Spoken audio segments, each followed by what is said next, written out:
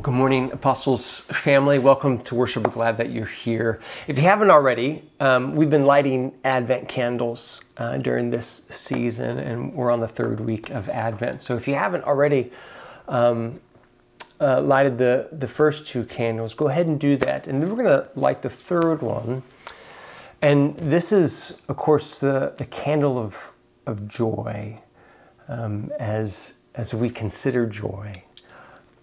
Part of the Advent themes of love, joy, and peace. And we are considering how Jesus is the center of our joy. We looked at it last week in Revelation 4, where the call for Christians is to actually remove everything that keeps us from seeing Jesus, because Jesus is the center of our happiness and our joy. He is the place where there is pleasures forevermore. And so if you would stand, if you feel comfortable enough to stand while we worship, let me call you to worship with this reading, and if you could read the underlined portions with me. This is from Luke 2.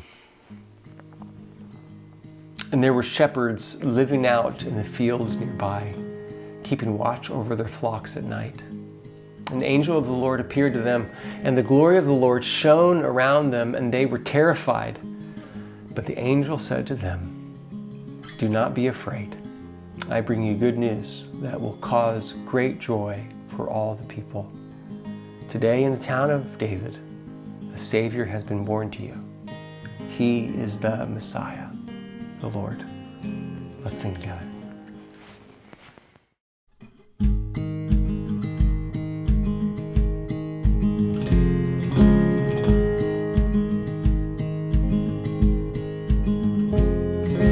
Joy to the world, the Lord is come. Let earth receive her King. Let every heart prepare him room. And heaven and nature sing, and heaven and nature sing, and heaven, heaven, and nature sing.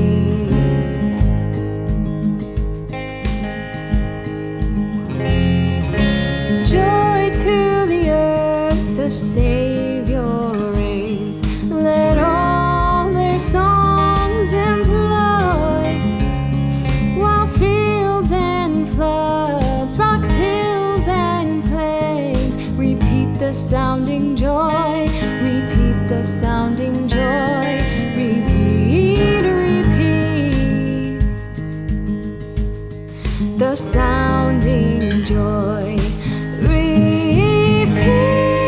Sounding joy, the sounding joy, the sounding joy. Repeat the sounding joy, the sounding joy, the sounding joy.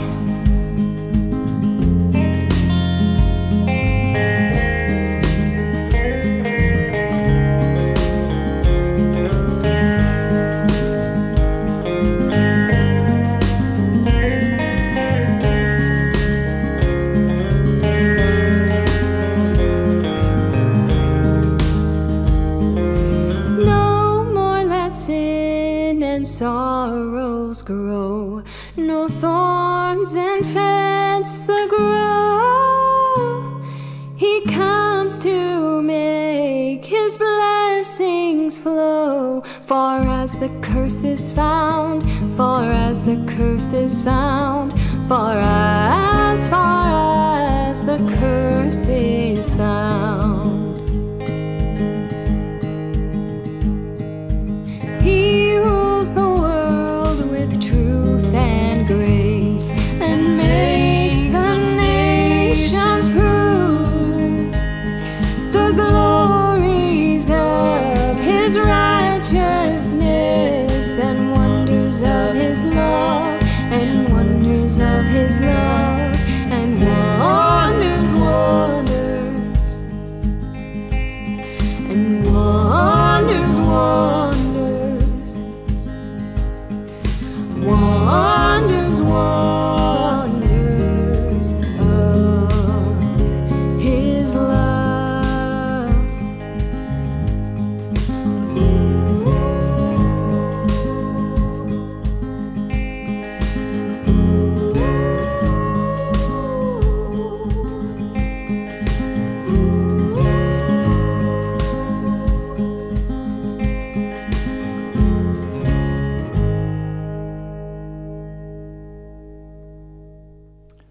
Well, would you pray with me?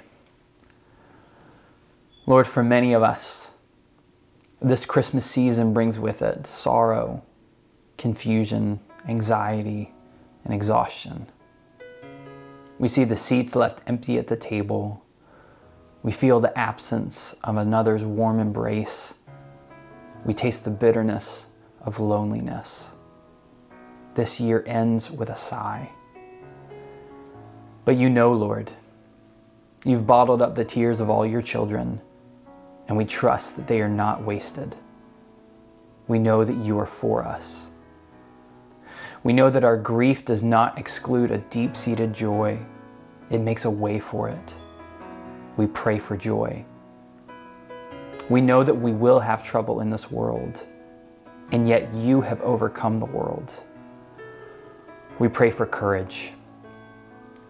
We know that you do not break the bruised reed or snuff out the smoldering wick. You heal the brokenhearted. We pray for endurance. We declare with the psalmist, "In God I trust, I shall not be afraid. What can man do to me?"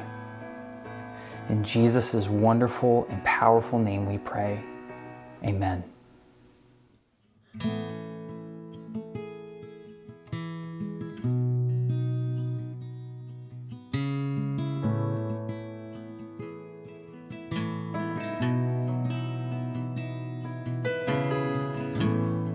There's a table that you've prepared for me in the presence of my enemies. It's your body and your blood you shed for me. This is how I fight my battles.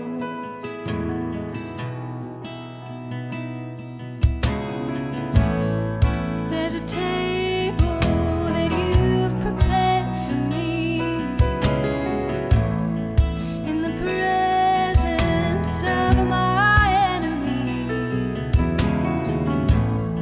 It's your body and your blood you shed for me. This is how I fight my battles. And I believe you've overcome it. I will lift my song of praise for what you've done. This is how I fight my battles. This is how I fight my battles. This is how I fight my battles. This is how. This is how I fight my battles. This is how I fight my battles. This is how I fight my battles. This is how.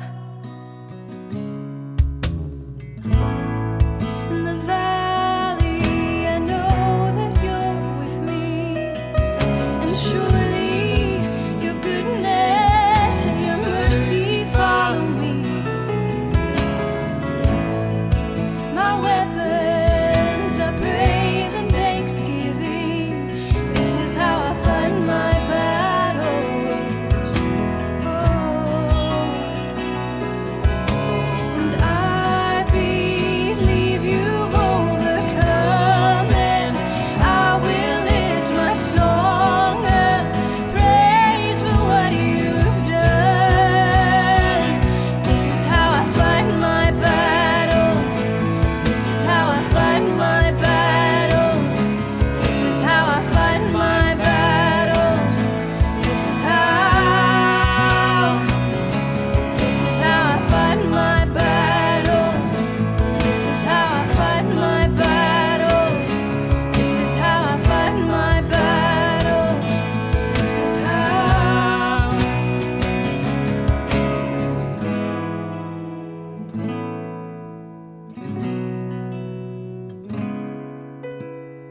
It may look like I'm surrounded, but I'm surrounded by you. It may look like I'm surrounded, but I'm surrounded by you. It may look like I'm surrounded, but I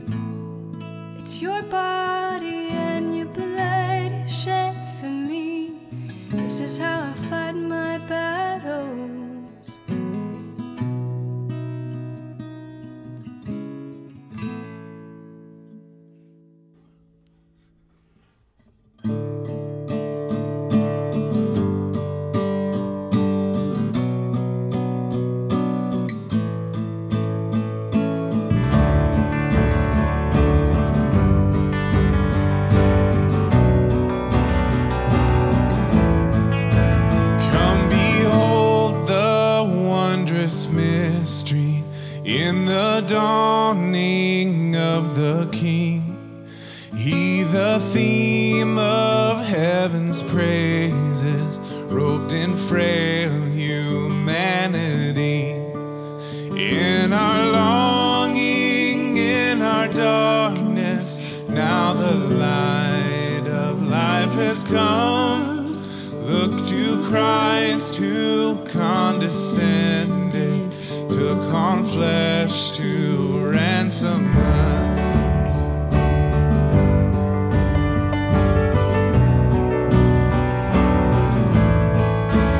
Come behold the wondrous mystery, He the perfect Son of Man, in His living and His suffering, never trace nor stain of sin. See the true and better Adam come to save the hell-bound man. Christ the great and sure fulfillment of the law, in Him we stand.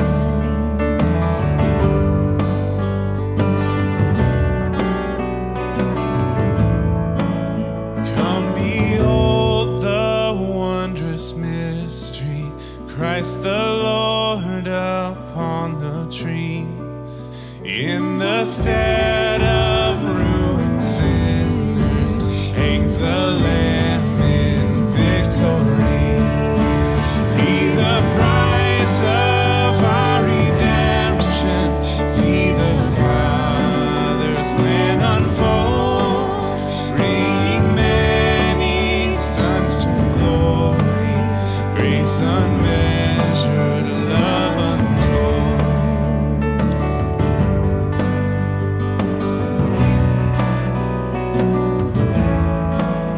Come behold the wondrous mystery, slain by death, the God of life.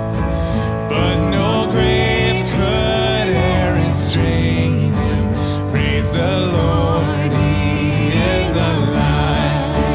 What a foretaste of deliverance, how unwavering our hope. Christ in power resurrected, as we will be when He comes. Come behold the wondrous mystery, slain by death, the God of life. But no grave could e'er restrain Him. Praise the Lord, He is alive. Well, let's hear these words of Jesus. Come to me, all who labor and are heavy laden, and I will give you rest. Take my yoke upon you and learn from me, for I am gentle and lowly in heart, and you will find rest for your souls. For my yoke is easy and my burden is light. As those who have been freed from the weight of sin, freed from striving for significance, let's rest together in this good news and pass the peace of Christ to one another now.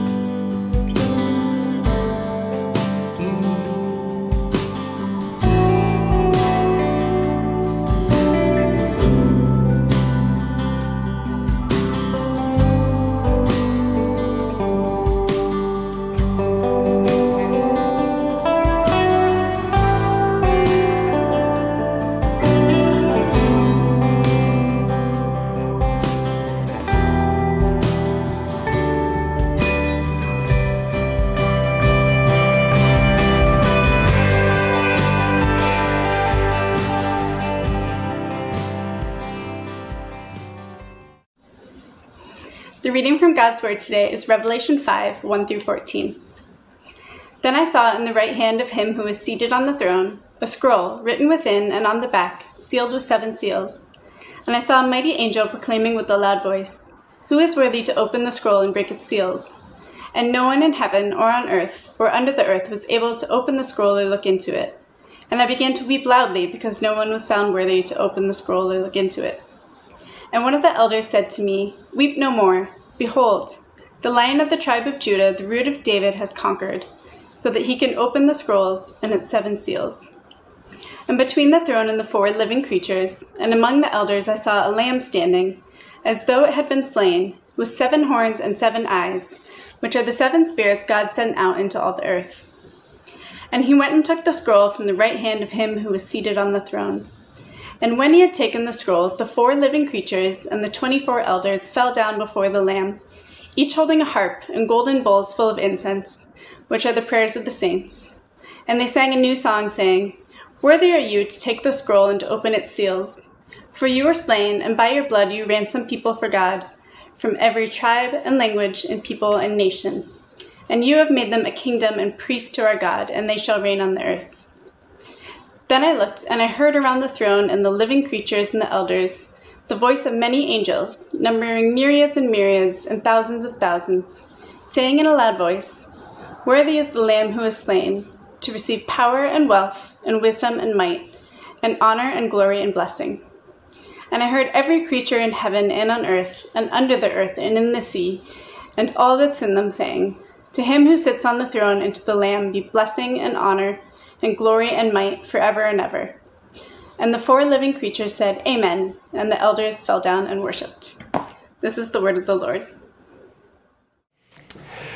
Well, I was listening this week to a talk by Alan Jacobs, and he talks about 2 kinds of knowledge, 2 ways of knowing and understanding something. The first is the knowledge of assent, where I'm agreeing with what you are saying intellectually. Right? I may say something to you in this sermon, and you respond with, "Well, I suppose that's true. I'm following you. I'm tracking with you with my mind." The second way is what he calls habitus. It's sort of the Latin word, habitus, where I'm following you not just with my mind, but with my feet. I live out this truth. It forms my way of being. I begin to embody this truth. It shapes my impulses. I begin to know and learn this truth by heart. Now, Advent season, which is the season that we're in, Advent is a season in the calendar of the church where we as a church community seek to not only understand and know the stories of Christmas and the incarnation of Christ, but we aim to have a kind of habitus, a kind of knowing it by heart, to learning it by the heart, right? It shapes our impulses, it shapes our passions, our habits, where we follow the truths with our feet, not just our minds, right? It shapes our buying habits, it shapes how we love, it shapes how we view ourselves and how we view the world and how we view others. Now, in Revelation 5, in our scene, our passage that we're looking at, John the Apostle, for at least just a moment, becomes the center of attention before it just goes back to Christ being the center of attention. But just for a brief moment, John becomes the center of attention, and we see where John experiences a kind of deeper habitus of the heart. We see John experience this in Revelation 5. I mean, he's an old man. He is a deep theologian. He's written a good portion of the New Testament. He's a disciple of Jesus. He has a kind of habitus of the heart. He's the one whom Jesus calls his beloved disciple. But here, even in this scene, even John, You see him deepen not only his ascent to truth of what's going on, but you see him ascend to a kind of deeper habitus, a deeper heart knowledge. And the invitation of Revelation 4 to us is to find some way in our hearts and in our lives to follow him there. There's this kind of invitation. Come with me and see what I'm seeing and be changed in the way that I'm being changed. Now, what's just happened in Revelation 4, what we've been looking at the past 2 weeks, is the scene of the throne room of Christ, and everything is centered around the throne, remember? And John gets caught up in this scene of worship and peace. Remember the sea that's like glass, this just peaceful moment, this peaceful scene of shalom, of happiness and joy. And John gets caught up in this scene. And we looked at it for 2 weeks, and it's a vision. Jamie said it was a vision of Christ's holiness, but you don't just want to see his holiness, you want to live in it. And John begins in Revelation 5, he sort of wakes up from this scene and becomes a little bit more aware of himself, maybe. And he longs to not just enjoy this scene, but to participate in it, to live in it. And he sees the one on the throne holding in his hand a scroll, a book, and it's sealed. It's got 7 sealed. It's perfectly sealed, right? Now, this scroll that has 7 seals on it, it's dependent upon understanding what's going on in Daniel 7 and Daniel 12. There's a lot of imagery that comes from that passage, and I can't unpack that here, but I'll just summarize, is that it's in this scroll, in this book, is God's plan of justice, of restoration, of redemption, of how he's making everything right again, which was set in motion by Christ's death and resurrection, but it's yet to be completed. It's not fully resolved yet. It's still in the scroll. It's still sealed. And so the question is, how is it going to be resolved? It's still, who's going to break its seals? Who's going to open the scrolls?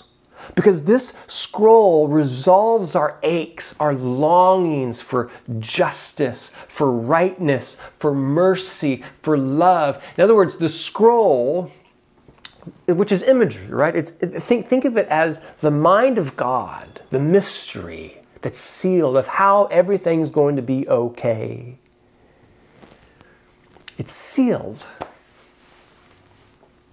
How do we open it? This longing for, how does it get resolved? How does it open up and happen?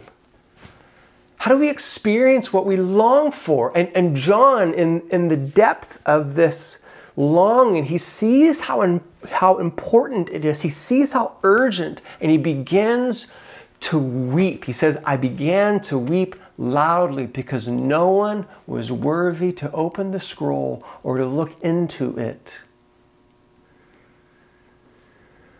Now, these are important tears. It's worth reflecting on them just for a moment.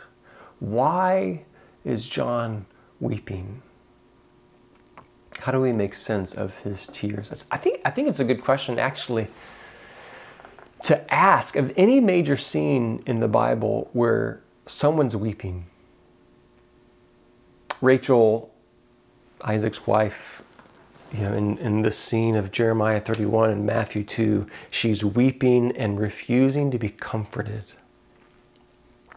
Or Jesus, he's weeping over Lazarus's death. I mean, he knows he's about to to raise Lazarus from the dead, why is he weeping? Why doesn't he just say, hey, stop, everyone stop weeping, I'm going to make it okay? Why is he weeping?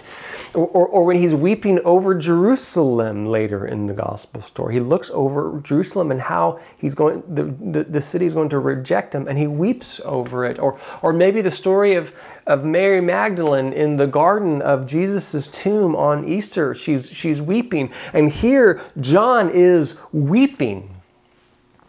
Weeping is important in the Bible. Jesus says, blessed are those who mourn, for they shall be comforted. And John will be comforted here in this scene. But we shouldn't move to comfort we shouldn't move to resolve this too quickly.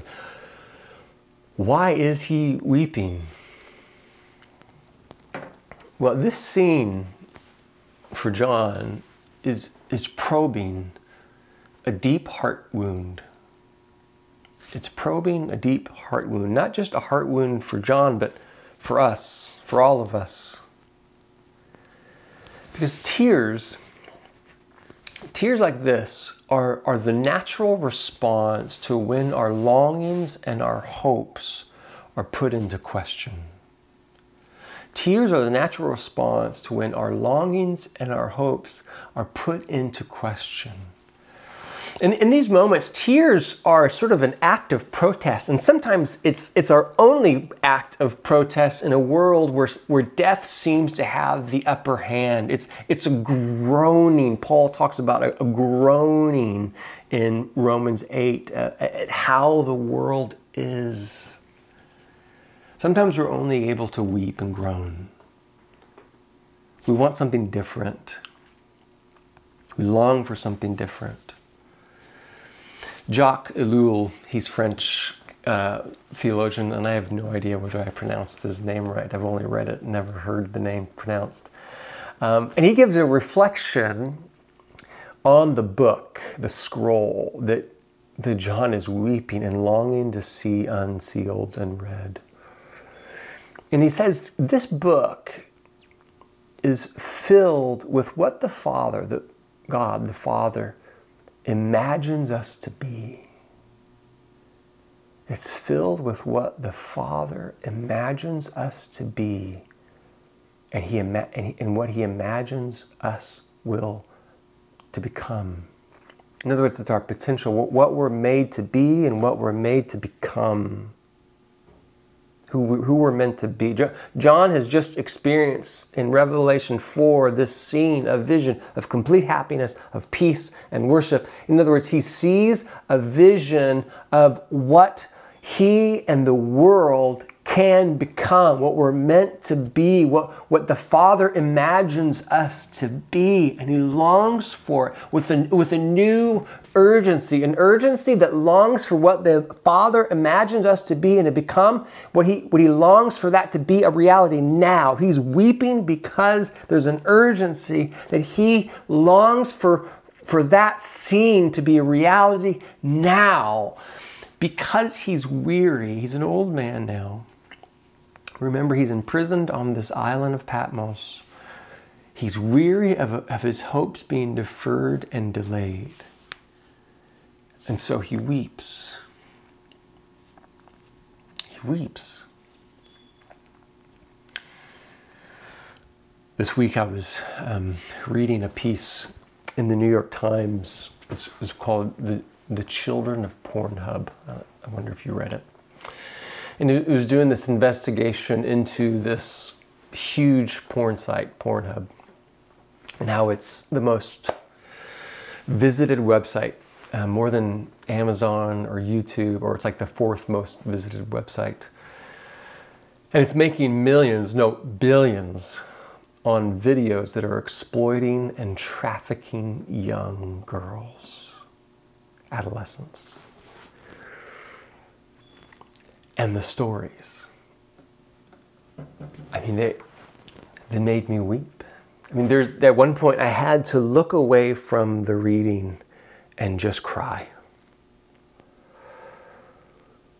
Now, in my crying, when I'm reading this and I'm crying, do I know that at some point Jesus is going to return and make everything okay? Do I know that? Yes, I know that. But in that moment, when I'm reading this and I'm weeping and I'm reading these stories of little girls, there's an urgency to my tears. Right? There are children suffering in this world, Jesus. There's an urgency. There's a kind of refusal of false comfort. And what John is showing us here is that there's a kind of holiness to this kind of weeping. Now, this is Advent. We're in a season of Advent. And Advent can really be seen as waiting with urgent tears. And John here is teaching us what we're waiting for. We're waiting for someone worthy enough to open the scroll and to break its seals.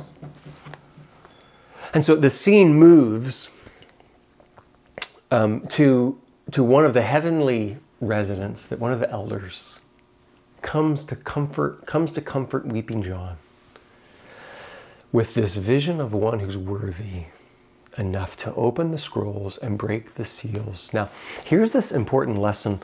When John feels the pain of his anxiety, the pain, the urgency of his heart wound, he doesn't escape the pain, right? He doesn't check his phone. He doesn't spend the rest of the evening on Netflix. He pushes into the person of Christ. He resists escapism. He resists numbing himself. And John is led into looking and meditating on what might be his hope amidst his tears.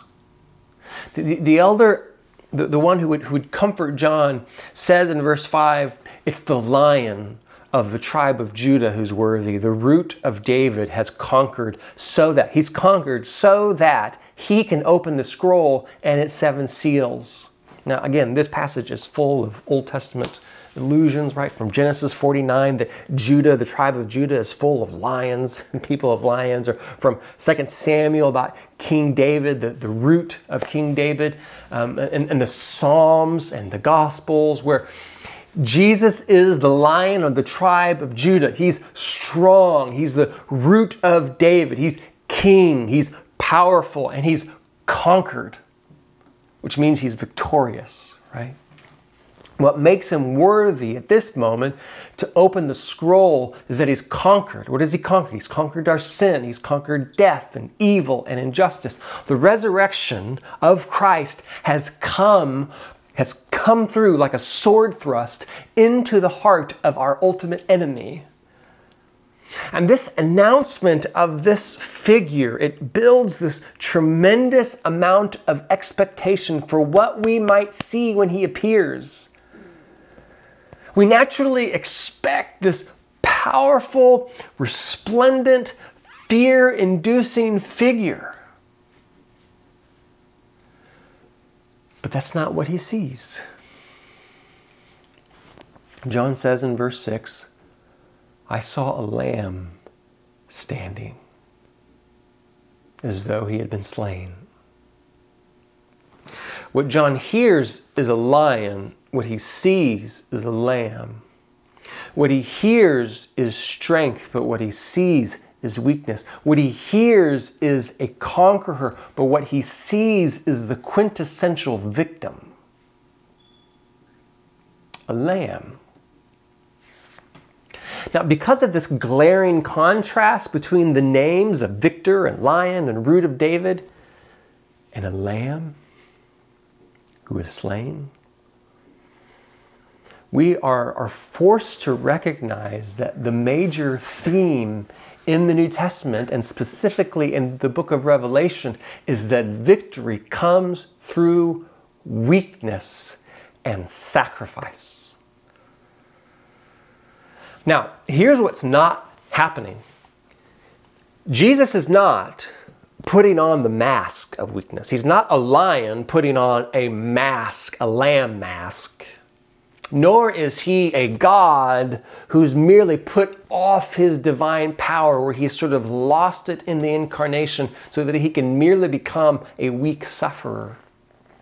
No, he is both. He's both the lion and the lamb.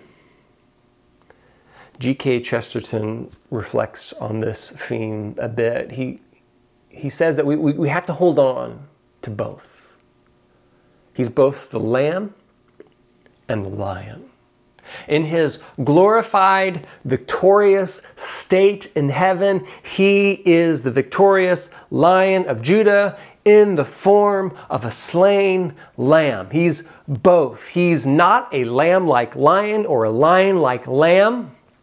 His lion nature doesn't cancel out his lamb nature, and his lamb nature doesn't cancel out his lion nature. He is both. His wounds are a sign of his strength.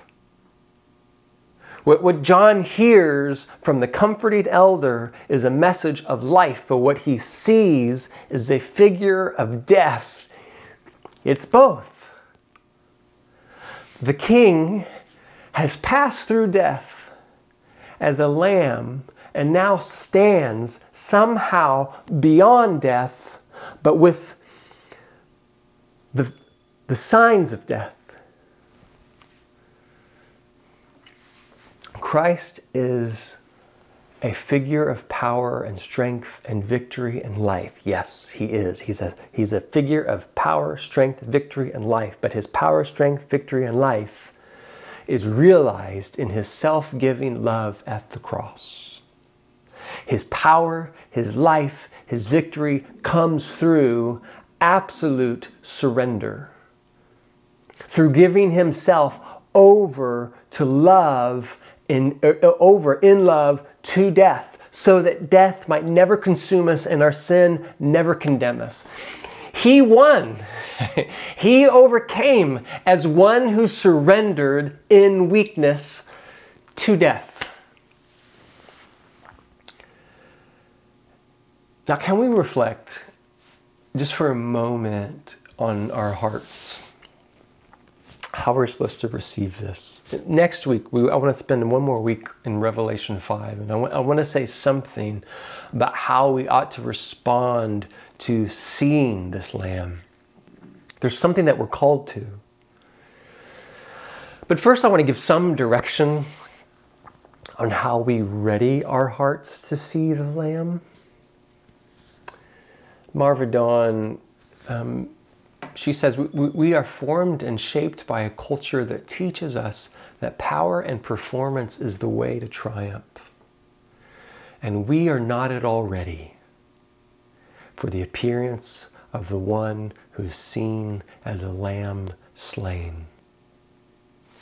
We are not at all ready because we're formed and shaped by a culture who says that power and performance is the way. And so we're not at all ready to see the lamb who's slain. We wouldn't recognize him. Now I wonder if we can just give some self-reflection here for a moment. I wonder if that could explain a good bit of us, that we aren't ready. That we can intellectually agree, yes, I suppose that's true, that Jesus is the Lamb who is slain. I suppose that's right. But is our heart ready to see him? Is our heart ready to receive him, to be changed by him? Not just an assent knowledge, but a habitus knowledge, right? Where we don't just follow the logic of the argument of who Jesus is, but we follow it with our feet. Last week, we talked about putting ourselves in the way of his beauty, under his authority, that we're removing everything that keeps us away from him. We're removing everything in our life that does that. And we're forming habits that put him at the center, not anything else, not ourselves, not the world, but him at the center. And maybe this is the time for you. Maybe this is the time where for many of us, we move past some superficial elements of our faith and we begin to experience him more deeply and more fully and more rich life with him, because we're moving past the superficial elements of our faith and we're pressing in to a habitus of the heart, where we experience the cost of following him. It's not easy. Jesus calls it a cross. because we experience the cost of following him. We put off things that we might enjoy. We say no to things in order to experience the joy of Christ. We say no. There are doors that close so that we can experience the fullness of joy in him. We say no to smaller pleasures so that we can experience pleasures forevermore in him. That's why we do it. In other words, there is a danger maybe going on in some of us where we are pursuing a life of performance, self-fulfillment, and indulgence. Because that's how our culture has shaped us. A lot of the times we're not choosing those avenues. That's just how we subconsciously have been formed. And we're walking in that way. Right? We are pursuing a life of performance, self-fulfillment, and indulgence. And we just assume that we would recognize Christ without changing anything in our hearts. We just assume, without changing anything in our hearts, that we would see Christ, we would recognize Christ, the one whose life and death signifies values that are in exact opposition to a life of performance, self-fulfillment, and indulgence. Maybe, just maybe, Marva Dawn is right. That we are not ready for the appearance of the Lamb who is slain. Now, I'm laboring. I'm recognizing some things in my own hearts that would keep me from seeing. And I want to labor together as a church so that we might be a church ready to see him. I want our community to be able to partner with the Apostle John here, who's meditating on the vision of the Lamb who is slain and being changed by it. Not just someone who's able to assent to the knowledge of who Jesus is, but he's moving into a deeper habitus of the heart. And there's this invitation in Revelation 5. Are you ready? Move into this knowledge. Move into this life. Move into this habitus. I'm praying for that. I'm praying for that. I talked about in our video this week, if you saw it, that it might be a good season to reintroduce this sort of fruitful dormancy imagery that we talked about earlier this year in the spring. This fruitful dormancy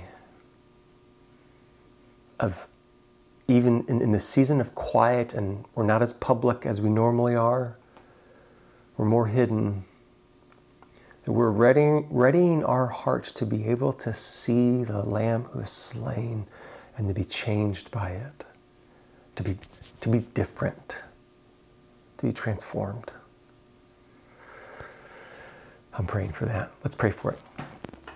Father, I ask for help as we are seeking and desiring change, longing for change, pressing to see Jesus clearly. I know our community, I know for many of us, we want to see Jesus clearly and to be changed and to experience renewal. I know that, Father. But there are so many things we're formed and shaped by in our culture that just sort of resists it. So would you help us? Would you, by your Spirit, begin to lead us to be changed and to see Jesus, to see the face of Jesus and to become like him as we see him? We ask for help. We ask for mercy. And it's in the name of Christ we pray.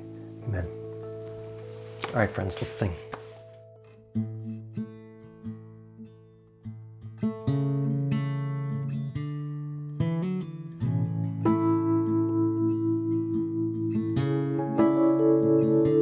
Cast my mind to Calvary, where Jesus bled and died for me. I see his wounds, his hands, his feet, my Savior on that cursed tree. His body bound and drenched in tears, they laid him down in Joseph's tomb, the entrance sealed by heavy stone. Messiah still and all alone.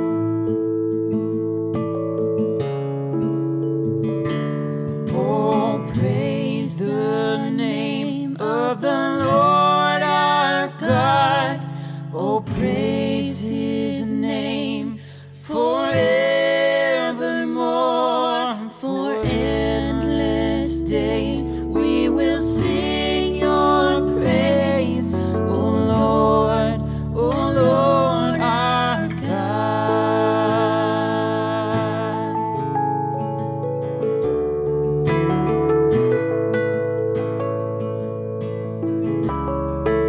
Then on the third, at break of dawn, the Son of Heaven rose again.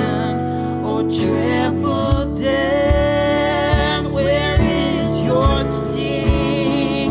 The angels roar for Christ our King.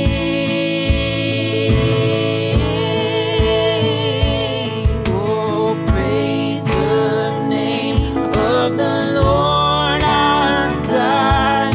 Oh, praise his name forevermore. For endless days we will sing your praise, O Lord our God.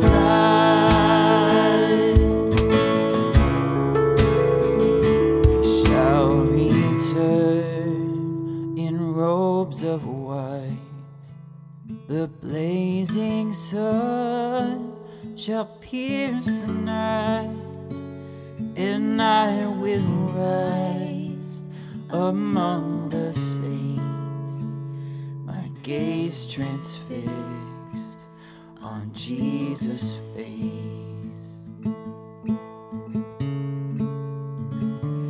Oh, praise the name of the Lord our God.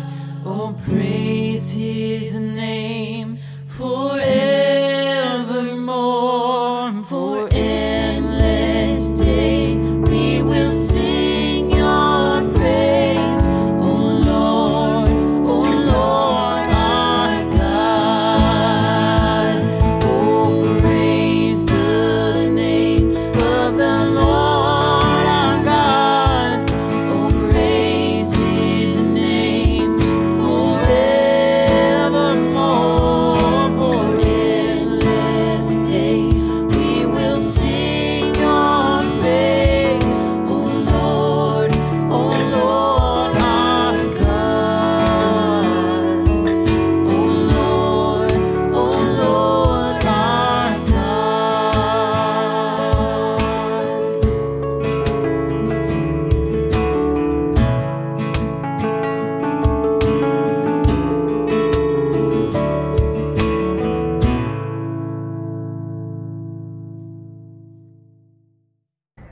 Church, let's hear and read these words together from Philippians 2.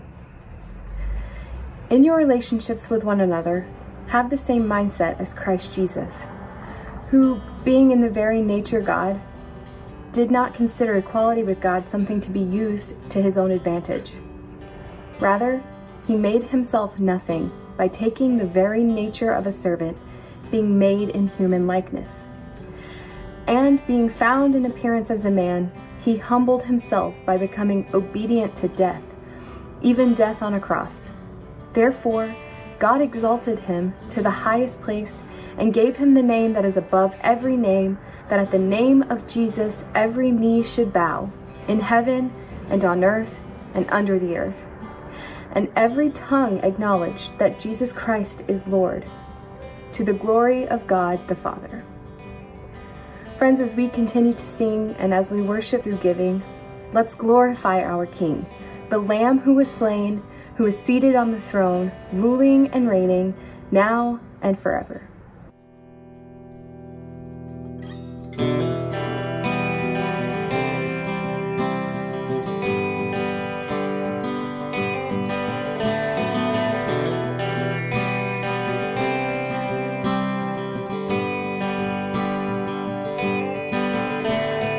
Come, all ye faithful, joyful and triumphant. Oh, come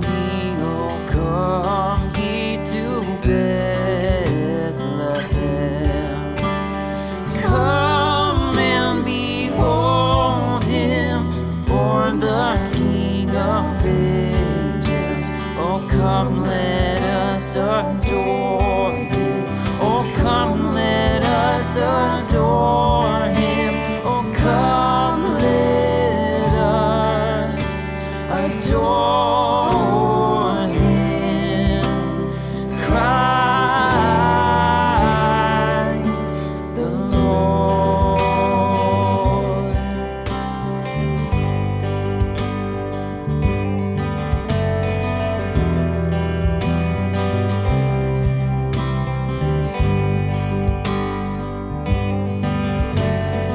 Yea, Lord, we greet thee, born this happy morning.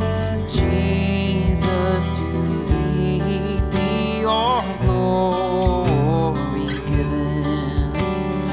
Word of the Father, now in flesh appearing. Oh, come, let us adore him.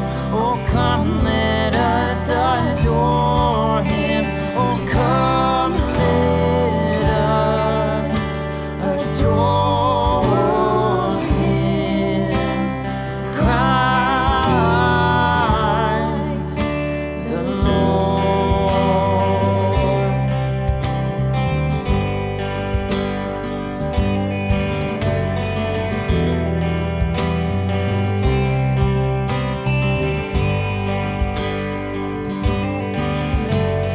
True God of true God, light from light eternal, humbly enters the virgin womb. Son of the Father, begotten, not created. Oh, come, let us adore him. Oh, come, let us adore him. Oh, come, let us adore him. Christ the Lord. Well, let's pray together. Father, we ask for help as we move toward the Lord's Supper in a few moments, that you would help form us to be a people ready to see the Lamb who is slain, that we are able to partner. We have a heart readiness, ready to partner with the Apostle John in seeing Jesus, the Lamb who is slain, and to be changed by it, to be transformed, to be renewed. So I pray you would help us as we go to the Lord's Supper and we see something, these signs, this body and blood, this bread and cup, that help us visualize, to taste and see your death. Help us to be changed by it. We need it. And it's the name of Christ we pray. Amen. Well, we're going to transition to the Lord's Supper together in just a moment. But before we go, just want to remind you and encourage you towards year-end giving. We didn't create some goal to aim for, to accomplish as a community, but rather we wanted to press into a season of formation where we give some assessment of where our heart is. We provided a guide. It should be there in the link in the chat. It's a guide just to go through as a church community to ask some questions about where we've been this year, where have we set our hearts, some questions as it relates to our financial life, which gives some exposure of where our heart is as a Christian. But ultimately just to give some encouragement towards how we are thinking about giving in 2021. So if you've never given, but you call this church your home, we just want to encourage you. What does it mean? What does it look like for you to make some assessment of your heart and your life and think about giving more consistently? How can that be a habit of formation in you, not just something of an accomplishment, a spiritual accomplishment, but a means of formation? Or maybe you've been giving just sporadically, or maybe it's been a long time since you've given. Maybe in fear, you haven't given because you're wondering what might be ahead. You're trusting in your own safety, your own schemes of keeping your money safe rather than trusting in the Lord. What does it mean? Not just as a spiritual accomplishment, but as a habit of formation that you begin to give consistently, or maybe you begin to give again. Or maybe you already give generously and just want to encourage you, thank you, keep going. What does it mean to maybe start giving to a mission organizations or one of the organizations that we partner with in Hope for New York, or to create some sort of benevolence fund in your own bank account so that you can impulsively be generous to our community members who need help? What does it mean to step into habits of formation in that way as a community? But all that to say, just some encouragement towards generosity this year, not only for your own formation, but for the financial health of our church. You're doing great this year. Thank you for caring for our church and keeping us healthy in that way. It's been a huge encouragement to us, especially in this season of questions. Okay, friends, well, let's transition now to the Lord's Supper together.